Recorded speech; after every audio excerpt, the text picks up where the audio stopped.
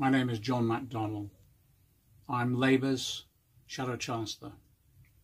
Many of you will know that I and Jeremy Corbyn, the leader of the Labour Party, have stood firmly on the side of the Tamil community as it's experienced the brutal oppression in Sri Lanka, and we believe what should be recognised as an attempt at genocide against the Tamils. That brutal oppression has continued with the military occupation of the Tamil homeland. We urge that the military are withdrawn. We believe that the Tamils have the right to a peaceful political solution, but based upon the recognition of their human rights, but also their right to self-determination as well.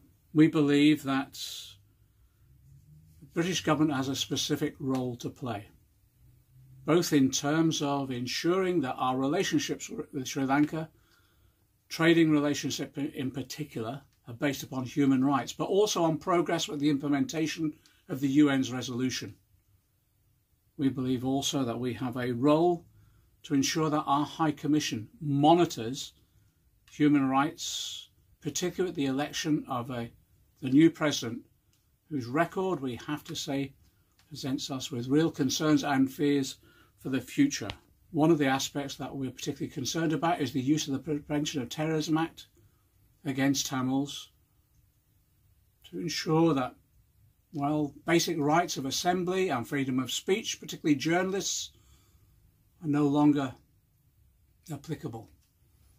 We believe there has to be a long-term political solution, and let me make this absolutely clear. The Labour Party will always stand with the Tamil community, both in terms of supporting them here in this country, but also supporting them and their families in their homeland. We stand with the Tamils.